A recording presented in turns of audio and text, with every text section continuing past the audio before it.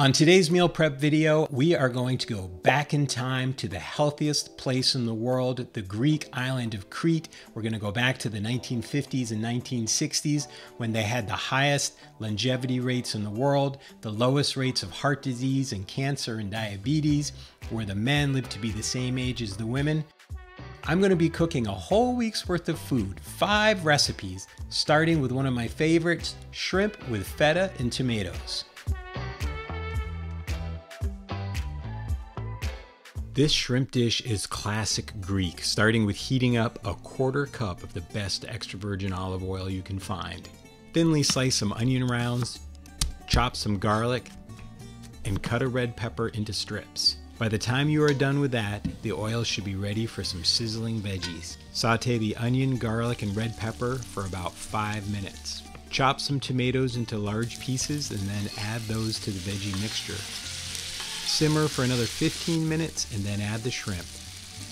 Cook the shrimp until no longer pink, 5 to 10 minutes, and then crumble in the feta. Simple, elegant, and something you can make even if you have very little cooking experience. A couple of things to know about fish and seafood and the Mediterranean diet. A lot of people think that in the Mediterranean they just eat tons and tons of seafood. They don't really eat that much seafood. But in the Mediterranean, like on the island of Crete, they would eat maybe around 4 to 6 ounces of fish and seafood per week. And a lot of that was because they lived way in the mountains and they didn't live down by the sea. So that maybe they didn't eat as much as you would think. Next, I'm going to tell you about the importance of daily greens as we make one of my favorite dishes from Crete, horta with potatoes. Horta is the Greek word for edible greens. In Crete, they would forage for greens in the mountains and eat them often.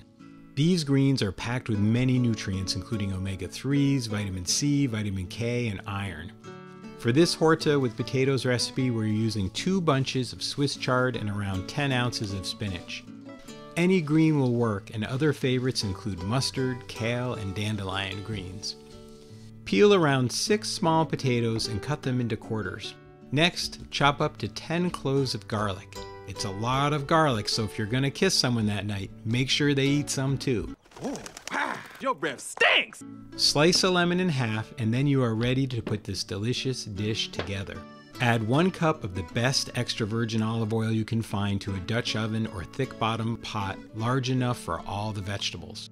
We have talked about this before, but the Mediterranean diet is a high-fat diet and one of the best diets for your heart and weight. It might take some training for you to start eating a higher fat diet, but I'm pretty sure you will love it in the end. Next, add 1 cup of water and then the potatoes. Make sure the potatoes are all covered by water and oil. You can add a bit more water if needed. Bring the potatoes to a boil and keep on a low boil until they are close to tender, maybe 5 to 10 minutes. Then add all the greens and let them boil down. Make sure the potatoes stay in the liquid so they continue to cook. Once the potatoes are tender and the greens are cooked down, salt and pepper to taste. Horta with potatoes. Now, in the Mediterranean, on the island of Crete, something they might do is they might just have this for dinner. And I know what you're thinking, where's all the protein? There's actually a little bit of protein in this, but you don't have to have protein at every meal. And in the Mediterranean, they don't always have protein.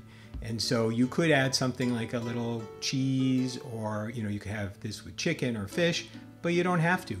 And I would definitely recommend either rice or pasta or maybe bread to sop up all of the delicious olive oil juices afterwards. I mean, bread is probably the most traditional thing that's eaten with this. So again, daily greens, one of the things that you find in all of the healthiest places in the world. And next, we're going to make a traditional Greek salad. To show you how easy it is to make an authentic Greek salad, I'm going to make it for you right here. So we're going to start with cucumbers, and then red peppers. Traditionally they would use green peppers, but I like red better. And then, let's do tomatoes next. Traditionally they might use sliced tomatoes. I'm using cherry tomatoes because I like to make a salad that takes about 5 minutes to make, and everything less that I need to slice, the better.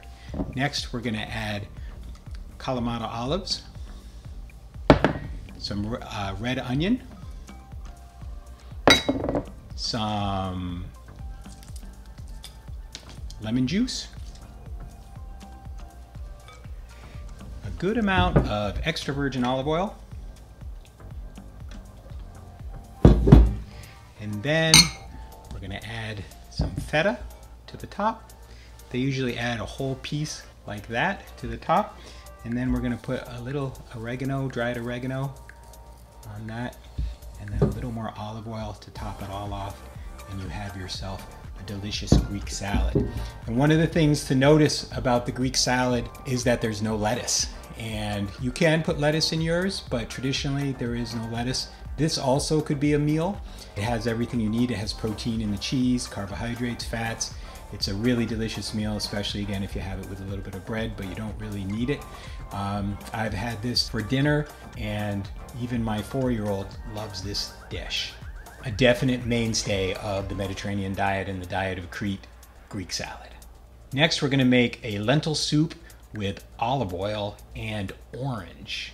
In Crete, in the 1950s and 1960s, when they were the healthiest people, beans were the main source of protein. Beef and chicken were eaten rarely, maybe once per week, while beans were eaten multiple times per week. I love lentil dishes because you don't have to soak the beans ahead of time, and you can have a finished soup in under an hour. After washing a pound of lentils and checking for stones, add the beans to a large pot with 6 cups of water. Bring to a boil and cook for about 15 minutes. While the lentils are cooking, grate a carrot and then grate an onion or two depending on their size, mince a few cloves of garlic, and then cut some slices from an orange. In Crete, they would use dried orange slices, but I like to just use fresh. Once the lentils have been cooking for about 15 minutes, add 1 cup of the best extra virgin olive oil you can find, 2 slices of orange, 1 bay leaf, the vegetables, and 2 tablespoons of tomato paste. Add a dash of salt and a dash of pepper, and continue on a low boil until the lentils are tender and the sauce is thick. Top with a little more orange juice and maybe some Greek yogurt, and you have yourself at least 1 dinner and a couple of lunches for the week.